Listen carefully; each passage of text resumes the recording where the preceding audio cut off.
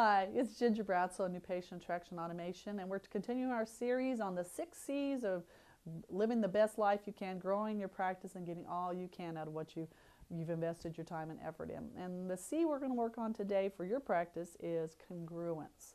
You know, how to be consistent in that message across. What are you telling people? What are you letting people know?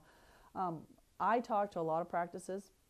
I talked about to a lot of great doctors who want to grow their practice and get more out of it, and we'll talk about what they're doing right in their practice and all the wonderful things. I'll meet them, we'll talk on the phone, and then I'll go to call them, to schedule an appointment, or I need to ask a question, or there was something in the piece of information I was supposed to follow up with them. We have an appointment time, and I'll call them at their office where they told me to call them, and they're talking about how great their practice is and they want to grow it. And then the first thing is, when they have people who are answering the phone that don't possess the phone skills, or they might have the skills, but they're so busy because the front office is disorganized and they don't have systems in place that they're not as nice as they need to be, and they're talking about how great their practice is and how personal it is. And then the first thing the first interaction a patient would have is the phone call. So they'll show me this wonderful marketing. They want affluent patients, they want this, they want that.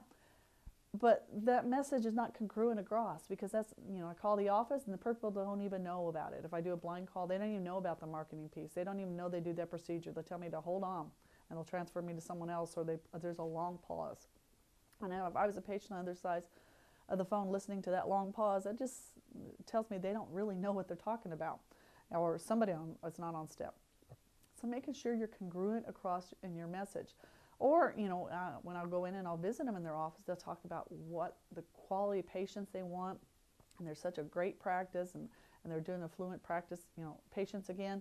And I will see pictures, or I'll go to their website, or I'll actually visit their office, and their office is not an affluent type practice. It is not clean. It's not organized. There's outdated magazines. The staff is wearing scrubs that don't match, or they look wrinkled. I mean, that doesn't say that message. I'm not criticizing them for that, but if you're saying you're doing one thing, you need to be consistent about that in your message. So make sure you have that in there. If you say you're a caring practice in your marketing, and I hope every practice is a caring practice, I assume that. And when I was as a patient and as a dental advisor and coach, everyone, that's like, yeah, I hope so. Who wants to go to an uncaring practice?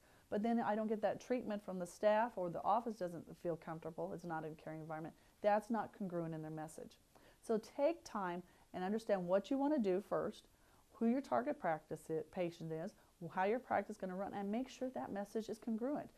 Make sure the operatories are clean and tidy. Make sure things are not outdated in the back. Is there dust bunnies all over and there's spider webs up there? Don't break your congruence in your message, because a lot of times we can get you a lot of new patients, but they don't accept treatment because they're not getting the congruence in their message on the other side. It's not because the patient wasn't right. It's not the message was right for the patient. So keep that in mind as you're going through and developing everything, because your practice is a whole system. It's not an isolated vacuum. Your marketing can't do all the lifting if the practice is not doing it on the back hand. So just keep that in mind, and I appreciate that. If you want to get more information about how to get all the patients you need for your practice, how to live the life you want to, and be able to set up your practice to do that, I invite you to email me at results@gingerbratzel to set up a get acquainted call, and we could talk about that. My team will schedule that for you. But until then, take care, and bye-bye.